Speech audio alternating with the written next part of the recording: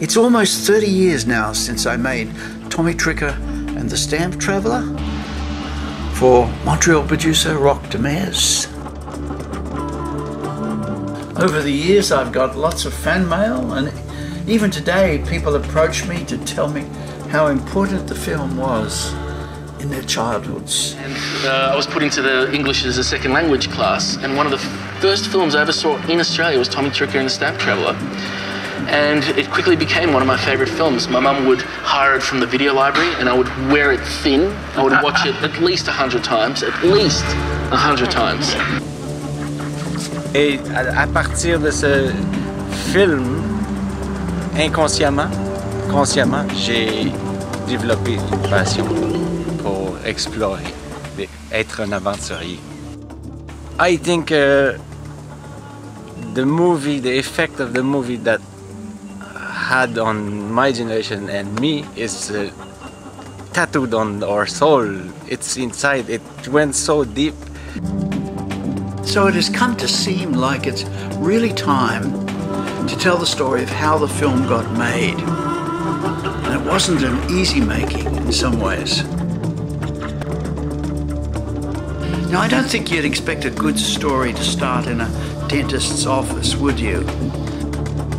But that's where I was in Montreal in the mid-80s, waiting to have a tooth filled, when I found a magazine called China Reconstructs. And on page 57, I found a story about a young Chinese boy called Wang Zhonggun, who'd won a gold medal from the International Postal Union for his pen pal writing. He'd been writing to a young friend in Canada. And what really intrigued me about the letter was he said that one night he dreamed that he somehow got into the letter or into the postal system and mailed himself to Canada. Now I thought, what an intriguing idea. And this is before the internet, before selfies, before Google. It was a time when kids couldn't travel. You couldn't get away from your parents. Nobody went overseas. So escape through a letter was really a rather amazing idea. And I thought to myself, well, how about a story about a Canadian kid who not only dreams to travel overseas, but finds this magical way to get himself into a stamp, put himself in the picture of the stamp, and mail himself away.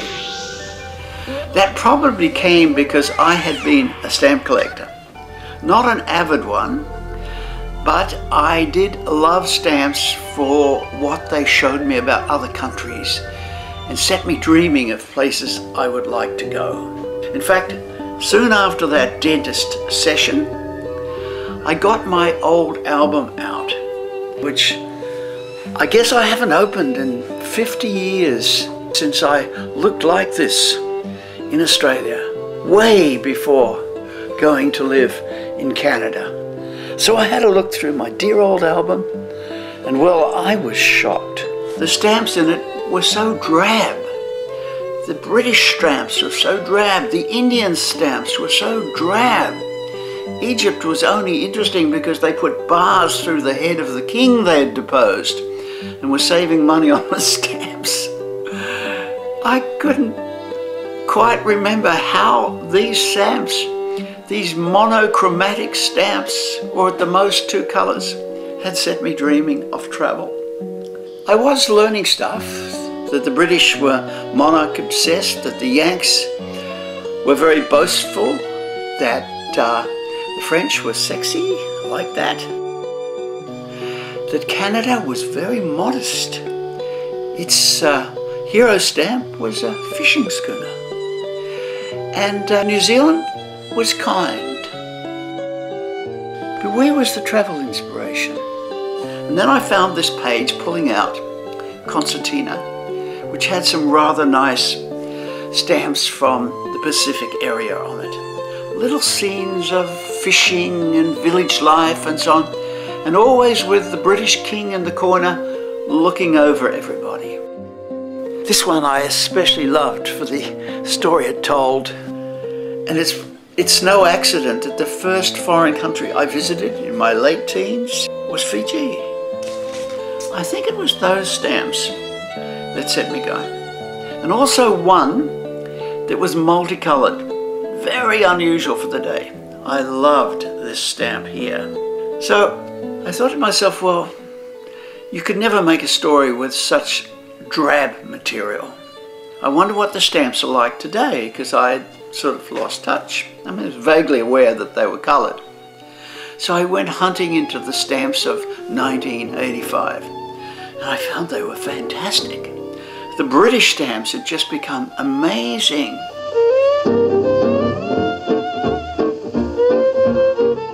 And what fun it was to find out that they had no country name on them. And this was in honour of the fact that Great Britain had invented the postage stamp.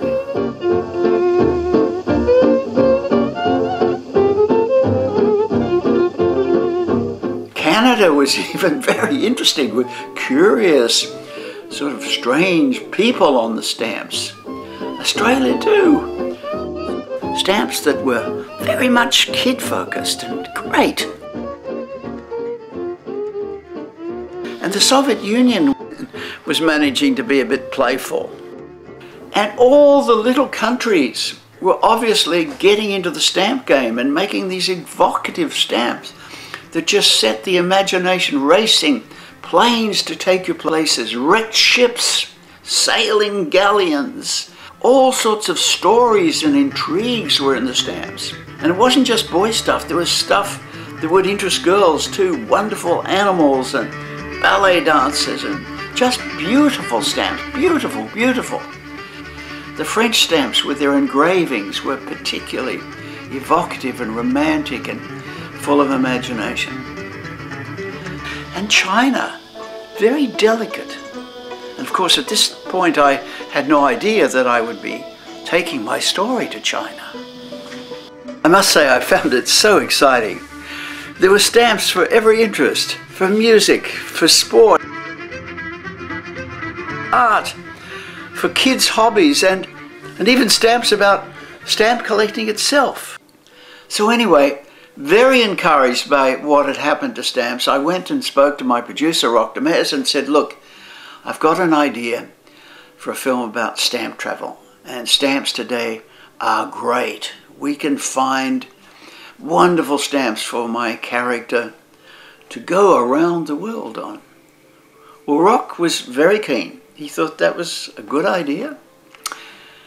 Then I found there was a huge problem. I was too late.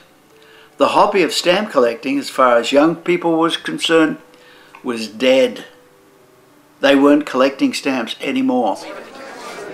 I went to a get-together of hardcore collectors. I collect Canada, I collect Australia, New Zealand, Papua New Guinea, where I fought my war years. Anything to do with stamps and Russia, covers, all of it.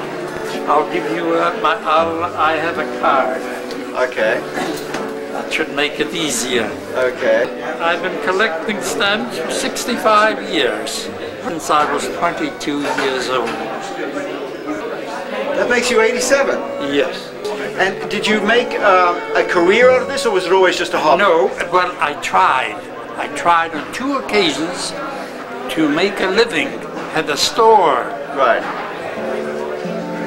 Didn't work out. And I found only one young boy with his trophy. Everybody else was relatively old. And in fact, the most interesting guy there was 87. He was a sweetie. Be glad to be of any help that you want. Wonderful. I will. So what had gone wrong? I think that postal authorities around the world got too greedy. In the old days, people bought stamps to put them on letters and send them. But now, every little country was getting into the act and making stamps their main export item. So this meant that, you know, your uncle who took stamps off letters and saved them for you, and you put them in your album, he wasn't getting any of these new stamps, and nor were you. And the only way you could get them was to go to a stamp shop and buy them. They're very expensive, especially sets. And if you had one stamp, you'd want the set. And so kids, I think, just dropped out of the hobby.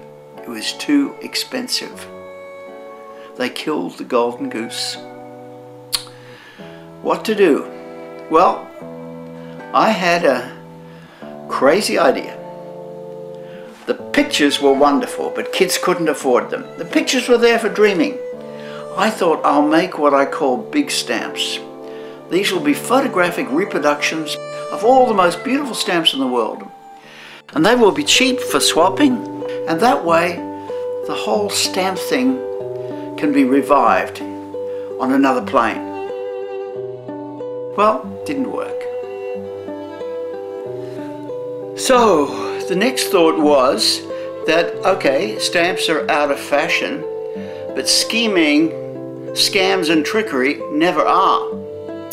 So if I could create a character who is not particularly interested in stamps, but sees them as a way to scam his friends, that could be somebody who could draw the young audience into a stamp story.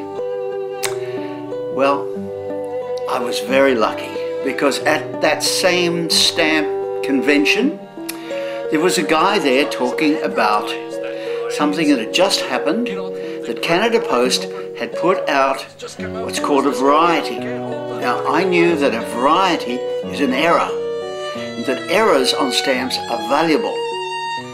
They had inadvertently put out this pink triangle on a stamp down in the corner of the block. So, here's the stamp as it's supposed to be, and here's the pink triangle, the error. And guess what? They sold out! I couldn't, when I went down to get my 4 corners, I couldn't get that corner top. Of course, in Toronto, you should have seen them buying up. They were just lined up, and people, we're not talking about buying one all the way to plate the bank. set. Hundreds of plate block sets to get one corner. And I thought, what luck is that? That I have something in the real stamp world that I can build into my plot, and I can have my little trickster exploit that. Here, check these out, man. Oh, wow, Tommy, they're pretty. See that little pink triangle in the corner there? That's a mistake. On a stamp, a mistake could be worth a fortune. A fortune, Tommy! The pink triangle was a great find, but it couldn't be my major plot point. It was a minor stamp. But then I had another lucky break. Canada's most famous stamp, the blue nose, the one I'd had in my album, it also had a variety, an error, called the Man on the Mast. Just a dull little mark, actually, at the top of the mast, which we later made much better with a real little man.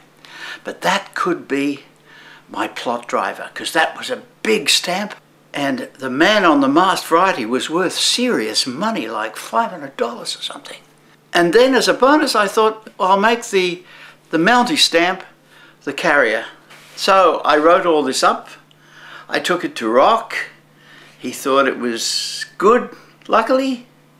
And then it was a matter of finding my cast, who I was absolutely determined would be amateurs. I knew exactly how I wanted to work. I would go to schools, always grade 6 of primary schools, and I would tell the story, acting it out, all the parts, grimacing and getting the kids involved in it. And then when that was done, I would invite everybody in the class who wanted to come up and to try a scene, improvising on what they'd heard. No script, just improv. And then I'd tape all those sessions, and when I found a kid who was promising, I would share him with Rock. Now, I'd done that before. Here's me with another story. And as they're flying along in the plane, Rock had come to trust this strange way of working. My God, what's happened? The engine's starting to miss. The engine's stopping. And slowly the plane sinks down towards the jungle. Okay? In fact, Rock came to hear one of my storytelling sessions, and it was that convinced him that the film was a goer. Because he said the kids thought they'd seen the movie. And the plane comes down and down, and it goes into the trees, and it crashes into the trees, and the wings are ripped off, and the fuselage plunges down into the forest, and the father is terribly injured, and the pilot is killed. One day a journalist turned up, intrigued that I was going to make a major movie with amateurs, with kids who'd never acted before. Why would I do that? Because I got fresh talent. I wanted kids who loved the process and who would be grateful, not little spoiled brats who'd been in TV commercials. No, didn't want them at all. And no stage mums sitting around to drive me crazy when I didn't give their kid enough lines. And so I didn't want any of that. So here I was going from school to school, trying kids out for the parts. Firstly looking for Tommy, because he really was the core of the story. I had to find my trickster. I knew he would be a kid from the other side of the tracks, or at least look like that. Tough little kid. This boy here, for instance, he had the look that I wanted. And I remember photographing not only his shirt, but also his broken shoes, thinking that my Tommy might well wear shoes like that. The other plus from this laborious process was that the story got better and better. Come on, let's see him. This is because I would hear it coming back to me in the words of the kids themselves, how they spoke. These are out of style. Nice. Valuable stamps here? Yeah, my father's but I don't think I can touch it. He'll kill me. Just get it. No, he'll kill me. I was not only looking for Tommy, but I was also looking for Ralph, who's a victim boy, takes his father's stamp when he shouldn't. And then there was Nancy, his pretty much caring sister who helps get him out of trouble, and who's very wary but fascinated by this Tommy Tricker character. Who are you? I'm Tommy Tricker. I'm famous. What are you famous for? No, breaking into houses, stealing silverware, hot wiring a car down the street, wrecking the principal's car. Things like that. That's not a good thing to be famous for. Why not? It's fun. Yeah, I know, but that's not the point. You're not supposed to be like that. I hope you're not influencing my brother. I find it a bit sad that these kids threw themselves so eagerly into these improvs, and so here they are today in their late 30s, somewhere in Canada, and they've never seen these precious tapes that I've kept. Just pick up your socks, you know, they stink. Thanks a lot! Don't insult me! That's rude, that's ignorant, that's not right. You walk into my house, barge right in, and then you just tell me my socks stink, and my room's a mess. It's not very nice, So it's true. Indeed, one of the strange aims of this film that I'm doing here being rude about it. That's life. Is to reunite those kids with their performances of long ago. Tell you what. Don't let him touch it. Don't let him touch it like that. Tell you what, you see these two blow noses here? Yeah. Okay. I'll trade you this past set here, all 6 of them, for just that one old crumpled blue nose. There was a danger to this way of working, and that was that sometimes an improv would be so fascinating that it might tempt my story in a slightly new direction. What's yours? Tommy. That's a nice name. Yeah, I thought so too. You here to see Ralph? This pair here, Ralph? this Yeah. Tommy and this Nancy, for example, Come on down, Ralph. I was so taken with the way they interacted with each other that I just lost perspective, I guess. Try and find out something about him. I'll have water. Oh, okay, I'll get it in a sec. So, what do you like? I like gym. I like junk food. I kind of know During this. gym. Oh. Any sports? I really like wrestling. Wrestling, yeah. Wrestling. You go out on dates, right? I mean, You got a girlfriend, right? well, Cute guy like you's got a not, girlfriend. well, not too, well, Not anymore, no. Really? No, Oh. Neither do I. Well, not a girlfriend. Yeah. I don't have a boyfriend either. Yeah. Yeah. I did. You did? Yeah. Old news. What's this, who? Jeff. Jeff? Jeff. You went out with Jeff? Yeah. You don't like Jeff? The guy has an IQ of a beach ball. Well, I didn't like him. I was anymore, absolutely so convinced that this was my Tommy and my Thinking Nancy. about having a girlfriend? Well, if you found the right person, right? Oh yeah, well Yeah. definitely if I found the right person. Yeah, me I too. would. Yeah. Well, I took this tape to Rock, so keen on these two, and he wasn't. He said, you know, you're twisting the story towards a teen romance, and it's not that. It's a trick. It's Tommy tricking Ralph. That's the core of your story. And besides, these two are too old. They look like mid-teenagers. He was absolutely right. And for a while, I was really down. I went back and looked at Tommy after Tommy after Tommy with Ralph's and Ralph's, but none were quite right. Your stamps. Come on, look. Look at this stamp. It is I was down too because it was the beauty of stamps which got me into this story. And here I was stuck in trickery. And so then I decided that I'd switch gears and I would look for another character.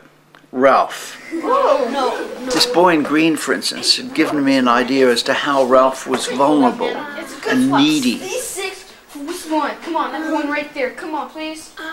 Come on, I gotta run there. And this other boy with the red hair, he'd also touched something in terms of what I was looking for with Ralph. I'm not really sure about this. Do it anyway. Doesn't Good. matter. This is tortured. This is indecision. Just do it. Incredible. I love Listen it. to yourself. And so there I was at a school way in the west of Montreal one day, and the kids were lining up as they always did to say their names and give me their phone numbers so they could be found again. And the teacher says to me, be careful, Lucas Evans probably won't try out because he's got a very bad stutter. Powell? Well, I was intrigued. P-O-W? Lucas Evans, 453-3191. And she said, if he does, be gentle with him. And I said, well, of course. Ralph, there's something to say. Tommy, hi. How are you? I'm okay. How are you? Fine. Do you want something? I got something for you. I don't see anything you like. They're all pretty boring. Anyway, this Lucas, not only did he do an improv, but I couldn't hear any stutter at all, really. I couldn't hear any stutter. And I thought, what courage this boy's got, you know, with this speech impediment to get up there in front of everybody and do this. And it was that courage that convinced me that I wanted him for my Ralph. In about half an hour. Well, my mother's sick at home and I gotta get home to her. I don't know. Come on, 6 for 1. It's a great deal. Took him to Rock. I don't know. And Rock said, well, you're making a problem for yourself because on the set you might have to do take after take to get a clean one. And you know, amateur kids can't repeat and repeat. They lose the magic. He was right. But I was absolutely adamant that this was my Ralph. And I felt there was something very good luck about it. 1 stamp from Dad's book. You went in Dad's book? Well, come on, it was a great deal. It was 1 stamp for 6 mint ones. Skin you! And so then I thought I'll go after Albert, the nerdy, pompous head of the stamp club at the school, because I know exactly what he's like. And in fact, somebody told me, maybe it was Lois, my assistant, somebody told me there was a boy in Ottawa who was running a lawn mowing business and that he would be perfect for the part. What I basically do is I go around to people, ask them if they want their lawns mowed, and most of the time they say no, but I've become lucky and gotten a couple of customers. I have my own accountant, me. I have my own person to push the lawnmower, me, and I am the president. You pay taxes? No taxes paid yet. So far, I'm only up at $10. The company's status right now is owning $1.70. Oh yes, and I'm trying to buy a gas lawnmower that was bought for $300 by a friend of mine named Ronnie, and he's selling it to me for $30. And that's basically it. He was perfect. The question was, though, could he translate his nerdy, pedantic character into a stamp thing? Because he didn't have any interest in stamps. Could he come across as the stamp president? What do you mean? Listen, you can't have life without rules. Rules are life, okay? You can't live without them. For instance, I know something about this stamp swapping of yours. Yeah? Yeah. No. Yes, and I know it's strictly against the rules. I didn't do anything. Well, as the way I've heard it, you have been swapping stamps with this guy, Tommy Tricker. Now, you know he has been expelled. Yeah, well, I traded good stamps. Yes, but did you get good stamps back? Yeah. Are you sure? Pretty sure. I finished my collection. I don't play with Tommy Trigger. You don't believe him, by the way, and you must have some proof, actually. Something up your sleeve. Well, I have heard this from your sister, okay, Nancy. I take it Nancy's his sister, okay. She said that to me that he shortchanged you, okay, by giving you faulty stamps. Nancy said that? Yes. Well, I believe this is satisfactory proof. Now, if you don't get this straightened up and you stop messing around with him, I can maybe get your place in this stamp collector's thing a little more solid. And that was a whole chain of events started then, because the boy that he was with, the dark-haired boy, was a good Ralph, but of course I already had Ralph. But he was good, and he did a scene with a possible Tommy that was really quite exciting. Oh, come on, just one peek. No. Don't be are you chicken? You know? Are you? Oh, get that down, come on. You can turn the pages. You can turn the pages. Just one little peek at it. Okay, that's all. Okay, no cheating. No cheating. No. The dark-haired boy had something special enough that I decided to follow him to his school the next day, and this is what happened. You actually call this a stamp collection? Yeah. Well, these are real stamps. Yeah. What's that one up there? Oh, that's my dad's. You can't touch that one. Well, come on. Look at these. Look at mine. Look at these 6. Well, come on, just get it down. Just come on. We're good friends, eh? As I taped this, I was full of a terrible tension, hoping against hope that this remarkable Tommy wouldn't do something to disabuse me of his talent, that he wouldn't mess up in some way. But he didn't. He was perfect. Look at that one. 2 of them, blue nose. No, you can't trade those. Those are his best ones. Well, look at these. Look at my 6 ones. Look, he has 2 of those. Why does he need 2? Well, he'll probably get lots of money for it, and... Well, your dad's already rich, though. He doesn't need money. Come on, I'm your best friend. I'm running it long because I want to show you the little things I was watching for. Are you gonna trade? Look how he reacts when he's asked Where'd you get? where he got the stamps. I don't know. Just picked them up here and there. Brilliant. Okay, Thinking so, on his feet. Do you want to trade? Well, they're my dad's. I'd have to ask him. Okay, fine. But if you don't want to. Okay. Oh, okay. But I thought we were friends. Okay. I'll trade you. Let me see that one more time. You sure you're gonna trade now? Yeah, I'll trade.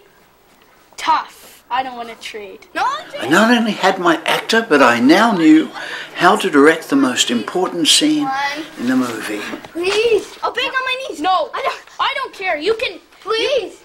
I'll trade. No, please. No. Trade on top. No. Well, maybe, but... He had the toughness, the wrong side of the tracks feel about him. Other things... Tell him you've been in trouble, all the things you've been in trouble with the law and everything. You're a real wild character. Oh, yeah, that's good. Okay.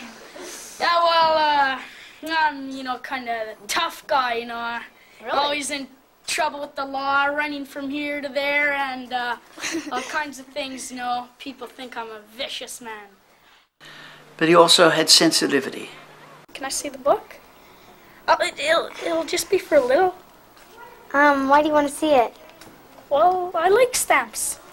I was on a roll because in the same school was this girl, Jill Stanley, who, though she may not have been perhaps the best Nancy that I'd seen, but who related to this Tommy in a way that was absolutely perfect. Fascinated, but wary. Are you still going to be like that? Yeah. Why? She had this sideways glance which she threw at him, which really sold me. What do you think's happened to you now? Nothing, really. Yeah, but maybe if you turn to be a nice guy who's, you know, talking all bossy and crazy like you used to be. What a nice guy's gonna do? Huh? How would a nice guy be anything good? How would be nice help? I was so happy, but I was also sad because there were several other Nancys who I really thought were wonderful. There was the stick-up-for-herself Nancy, and another one who would take no nonsense Nancy. They would have no place in the film and would never know how close they came, which is one of the reasons why I have to find them 30 years later and give them back the gift that they gave me. The day that I told the three of them, Albert, Ralph and Tommy, that they had been chosen, their reactions were just priceless. Well, you're chosen. We are? We are? Yes. All of us? All of you. Definitely? Definitely. I mean, we're doing a movie. You serious? What, you want it? Yes, extremely. Definitely, for sure. I'd love to be in a movie. It would be a first-time beautiful experience. You sure? You serious? I've had It was this thing about non-actors being so grateful, being so genuinely thrilled. Wake up. You okay? Albert was a pain, annoying Tommy, and trying to prove to me how politically correct he was. I think of myself as very smart. And I hate people who are male chauvinist or female chauvinist. For sure. Well, I should tell my producer first, but I think it'll be okay. Yeah. Yeah, I showed the producer videos of you last night. Whoa. I can't believe this, man. You can't believe it. I can't. It just seems so, see, if this was really real to me, I would be jumping up and down, screaming. But see, this seems so unrealistic. It's so unbelievable. Are we gonna be? I can't believe that it's true, but I must. Therefore, it has to be true. Things must be true. It has to be. It's positive. Wake up, Andrew. It's for sure. We're gonna be in the theater. I better clean these glasses. When I clean them, I'll be sitting at home, all over the world, right in front of the textbook. I'll be sitting in front of a textbook when I put these glasses back on. Yeah.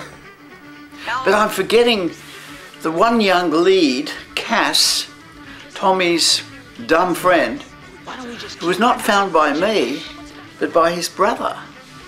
I was in Toronto on the endless Tommy search when this Tommy possibility told me that his brother, who was with him for the audition, could play very dumb. I was skeptical, but there was no need to be. But it's wrong to rip them off, right? Give me a break. Of course we're gonna rip them off. How else are we gonna make business? You're just gonna let them get away, sell them? Well, yeah. Couldn't we go and sell them to the kids, and then we could sell them to them, and they'd be happy, and then we'd be happy, and we'd have money too, couldn't we? But this way we're making more money. More money, you understand? How? We're selling them for 3 times the profit. We're gonna make more money, understand? But what are we selling? Stamps! Stamps. Get it through your thick skull. Stamps. S-T-A-M-P. Where are we gonna get them? We don't have any stamps. I got stamps. I got them from the post office. How much? They just gave them away like that? Oh, what a find was that boy. My goodness. After that, we had to find the adults, And that was easy because I was not going to use amateurs but draw on the great pool of talent in Montreal. There was a packet here with a blue nose in it. You know what we said about trust? Except in the case of the stamp shop. I wanted a real stamp dealer. And it was actually at that stamp convention where I found the sort of threat that I needed, because I wanted somebody who could be scary. As I was talking to this guy, suddenly somebody said something from the side and he exploded. And I knew that he was the one. Not get into this tonight. Not tonight. Not after the display in this bloody hall tonight. Hi, guys. Uh-oh. There's troubles. How's the liquor sticker trade? Where's my piece that you stole 2 weeks ago? You're giving this place a bad name, and you're giving stamp collecting a bad name. Me? Yeah, you. Actually, there was another amateur in the shop, and that was Tom Robertson, who my assistant Lois had discovered. Tom added a lovely comic element to the proceedings. Yeah, what do you got there, Sid? Your father was telling me... Mr. Bronson, I wonder if he was a professional. I can't remember, actually. Not that much. Stamps are amazing. They can lift a tiny postcard or a huge parcel and fly it around the world. They're pretty, aren't they? I'm a runner from you. As we got closer to production, music was an issue. I knew the McGarrigle sisters and was convinced that their brand of music would be just great. Kate McGarrigle said, well, I've got a son, 11-year-old Rufus, who is going to be really good one day, and he could write you a song, which he did. Over valley and sea, I'm a running so that you can't catch me, and if the gods are there. As you can imagine, I'm sorry now that I didn't offer him a larger role. There's just one sadness which I hesitate to share with you, actually, and that is on the day of Tommy's audition, he did a superbly sad and touching scene about his drunken dad. Oh, I'm really sorry. I didn't know. It's not his fault. So what about your mom? Nothing. Just it's all on me now. I have to do everything. And he just sort of reminded you of him. Try and be tough so nobody will know, But in the actual movie, it never got to that same level of feeling, which is one of the downsides of working with amateurs, because when it's no longer real for them, when they've done it too much, it dies. So we found the kids in China, auditioned them in the same way, improvs. And speaking of China, there's one piece of huge unfinished business for me, and that is to find Wang Xiaogun, the boy who started all this. Well, he's not a boy now, he's in his 40s, I guess. And I'm pretty sure that he doesn't know about Tommy Tricker, never seen the movie, and certainly doesn't know of the vital part he played. I have to find him. We put together a fantastic crew, very much the work of Rock and line producer Anne Burke, and including my dear friend Andreas Poulsen as DOP. Wonderful people all. What fun we had.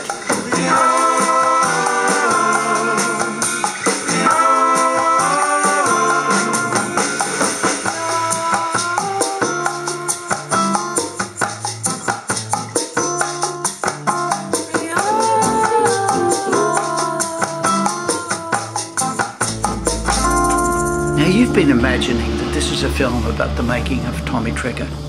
Actually, it's not. What it's really about is the magic of improvisation, and my firm conviction that this is something that should be done all the time with kids, that all they need is the slightest thread to set them off on great adventures and creativity. Oh, what's that? Oh, wow. And self-realization. No. Well, okay. As you saw, I gave every child in every class a chance. And there were very few that could not unlock themselves using the thread of a story.